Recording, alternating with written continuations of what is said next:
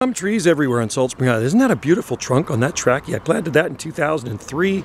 It's not growing in the best soil, kind of neglected, but just a massive trunk, thick trunk on it. It's a female in bloom, and I should actually dust it. I should dust it. There's a few seeds left from last year, but it's just absolutely beautiful. How you doing? Looks better in here. We opened the gardens up, eh? The guys I work with opened all these gardens up. Now you can actually see the plants. Before it was just one big cluster mess. Oh, I didn't notice. I haven't been down here. Oh yeah, no, it was a disaster. Now I can actually see this palm I planted. I planted that in 2003 when it was a baby. It's nice and thick. Yeah, they look great. I've seen pictures of them in the States. And oh yeah. Well, there's 30 footers on Salt Spring too. In private gardens, there's really old ones planted in the 60s, right? Oh, yeah. Yeah, so this one's doing really well here now. This was just so many branches and everything around here, so you can actually see everything in the gardens now. It looks great. Yeah.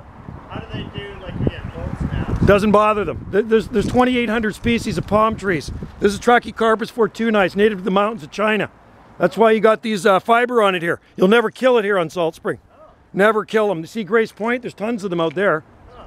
Yeah, I did that consultation back in the 90s. There's dozens of palm trees out there. Check out the ones in front of the Chamber of Commerce when you get there. I grew those from seed. There's some big ones. They're all over the place. Chinese windmill palm. Huh. Just remember, windmill palm. Just like in Netherlands, windmill. Yeah, I'll look it up. And they'll grow 40, these will grow 40 feet tall. Yeah, there's male and female. So I'm just shooting a video here. This is a female. You see the flowers on it. So yeah, this is, yeah, so those are flowers right there. And what I'm going to do, I'm going to dust it with some male pollen. Over in Centennial Park, we got lots too. And then I'll take it and I dust and get seeds on it. Then you get the berries on them, right? You can grow new palms. Yeah, really easy to grow. Anybody can grow. Yeah.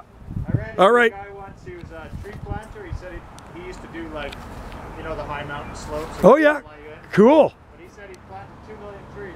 No way. Yeah. That would be awesome. Yeah. Where was that? Just in the Lower Mainland. Is that right? He was working, so reforestation. Yeah. That's a pretty cool thing. My wife's son used to do that too. They stick you out in the middle of nowhere sometimes. Yeah. It's a hard job. Yeah, actually it's like a hard job, types of hard job. I think you get paid by the tree or something. Yeah, it used to be really good money. It's a little more competitive now, but